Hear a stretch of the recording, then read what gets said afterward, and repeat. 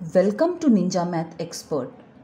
In this video, we will learn about Carroll diagrams. Carroll diagrams are the diagrams in which we represent the data in yes-no fashion. That means either an object has the property or it doesn't. For example, let us consider this table. In this, we have a column for orange, another column for not orange, a row for square, another row for not square, and in this we are going to place some shapes.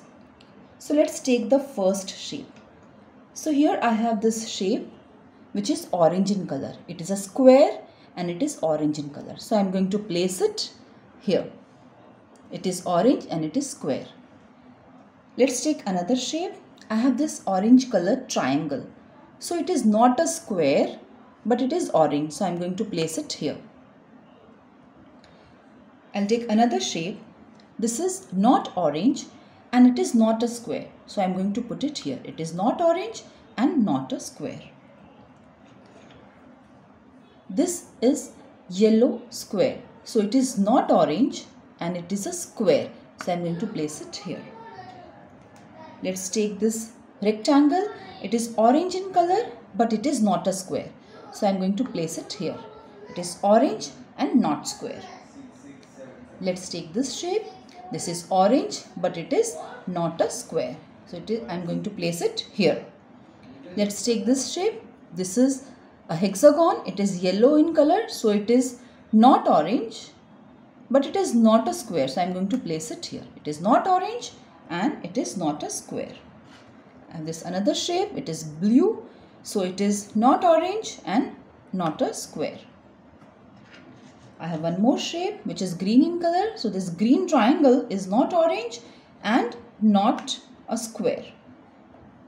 I have this shape, this is green in color, so not orange, but it is a square. So I am going to place it here.